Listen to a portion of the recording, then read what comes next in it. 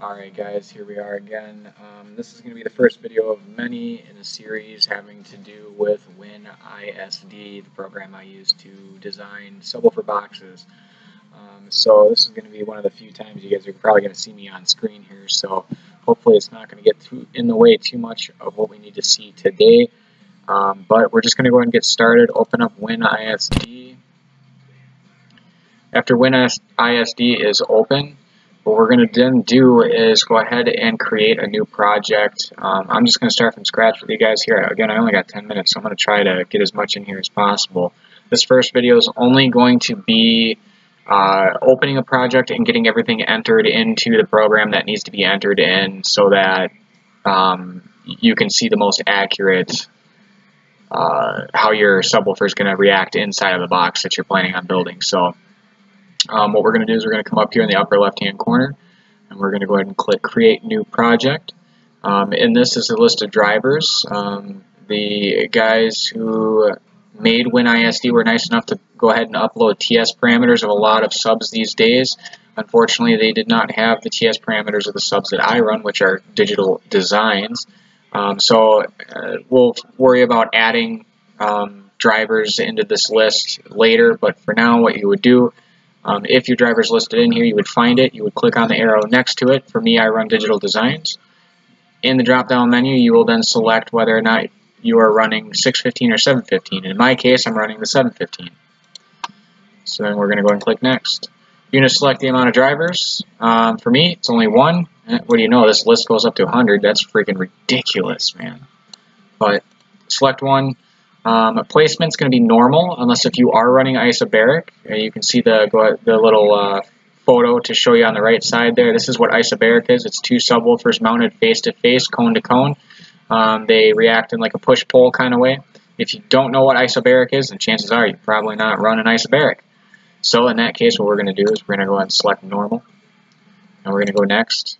In this case, we're going to be designing a vented box. So they do have a couple different options for sealed, vented, 4th order bandpass, 6th order bandpass, passive radiators, and ABCs. Chances are, if you guys don't know what it's called, you probably aren't going to be messing with it. So in this case, most of you are probably going to be dealing with like the closed or the vented boxes. In this case, we're going to deal with a vented. Next, Chevy Chev, leave it alone. I'll explain that later, okay? Project name, just enter the name of the project. For me, I like putting what sub I'm using and the size box that it's going to be in. So we're going to do the DD715 in a 5.2 cubic foot box. And then hit create. Oh God, I'm sorry. So right here we've got the graph initially, okay, so we're not going to worry about the graph at this point. We still got some other crucial information to put into this little system here first before we start dealing with graph. Like I said, this first video is just the setup. It has nothing to do with this big old graph in front of us. So what you're going to do is go down to the left-hand side right here. And driver, this is some information you already inputted when you were designing or when you were first opening this project. So we're going to click on box beneath it.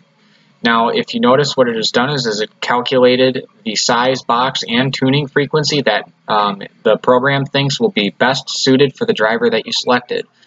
This is not always the case. Sometimes it's the case. I myself am working on a project for the 715 that is in the recommended size and tuning frequency that they had said.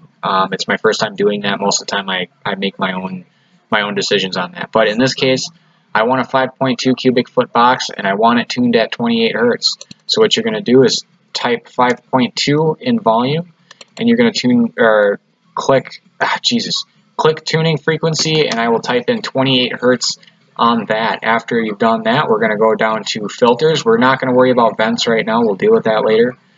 Right now, I do run a low-pass filter. It's ran out of a crossover that's built into my head unit. I run that at 40 hertz. A lot of these amplifiers out these days have built-in low-pass frequency filters. If you plan on utilizing that, you need to figure out what frequencies you are going to be filtering out past. Low pass means I am filtering out frequencies higher than 40 hertz. A high pass means you're filtering out frequencies that are lower than the specified amount that you're saying. So in this case, I can't talk. You're going to be filtering out frequencies that are higher than 40 hertz. So For me, like I said, I run a 40 Hz filter, low pass, add it. After that, you're going to go down to signal. You're going to start inputting information here. Okay, so listening place, you really don't have to worry about. If you really want to, you can. Distance would be how far away you are from the subwoofer, and angle would be the angle the subwoofer is at in relative to the horizon. What you do want to worry about is system input level. Okay, this is going to be your planned wattage, the wattage you plan on running. Okay, now a lot of people are going to be like, oh, I got a 2000 watt amp, it's going to run at 2000 watts. No, it's probably not going to run at 2000 watts. What you're probably going to have is, you know, an amp that's turned halfway up. That might be, you know, a 2000 watt amp, but it's only turned halfway up, and yada, yada, yada. What you need to do is actually figure out what your true wattage is that you're running at. I myself, I know that I'm going to be running at 1200 watts. If you guys want to know a little bit more about how to actually figure out what wattage you are running, just Google some stuff. You'll be able to figure it out. It's not hard. So after you've done that, what you're going to do is specify down here in the series resistance column, okay? You're going to specify what the resistance of your subwoofer is when you wire the voice coils in series.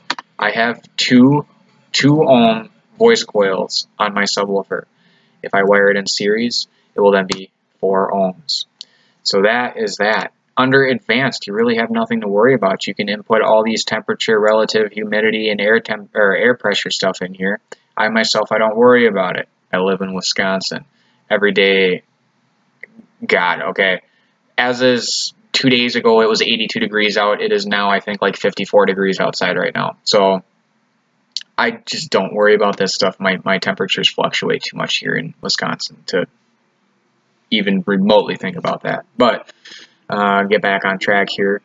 Like I said, though, you can fill this information out if you want. It will change the graph very slightly, not by much, but it will. And then beneath this is going to be project. This is just the information that you had plugged in when you'd first opened the project, including description. If I would have wrote something in the description column when we opened the project, it would have popped up in this description place.